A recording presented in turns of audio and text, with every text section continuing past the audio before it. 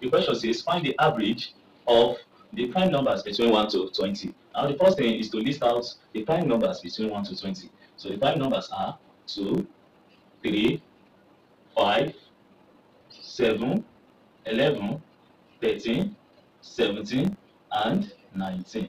So these are the prime numbers between 1 to 20. Now we are asked to find the average. Whenever you are asked to find the average, this simply means you are to find the mean, the arithmetic mean, which means you add everything. So let's do that. We are going to add them. 2 plus 3 plus 5 plus 7 plus 11 plus 13 plus 17 plus 19 divided by the numbers. So let's count the numbers. 1, 2, 3, 4, 5, 6, 7, 8. So the numbers, so that is, the numbers are 8.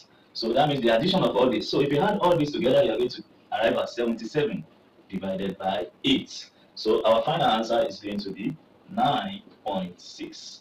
So the average of the prime numbers between 1 to 20 is 9.6. Thanks for